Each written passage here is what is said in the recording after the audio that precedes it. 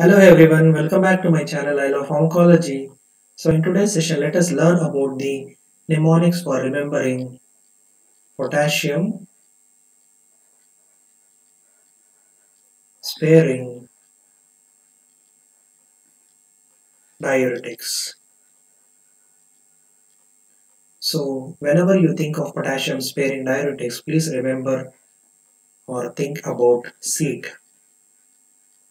So you can remember it as S stands for spironolactone, E stands for eplerenone, and A stands for amyloride, and T stands for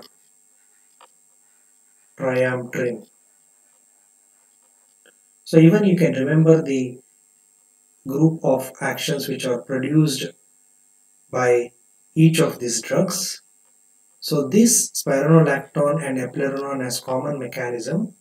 So you can remember, so this S and E will produce this action, that is AT, that is it is a aldosterone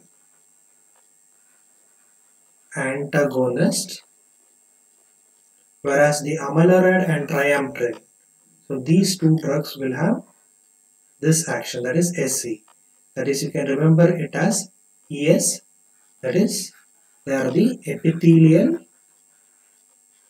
sodium channel blockers. So renal epithelial sodium channel blockers. So this was about the mnemonic for remembering potassium sparing diuretics and their mechanism of action.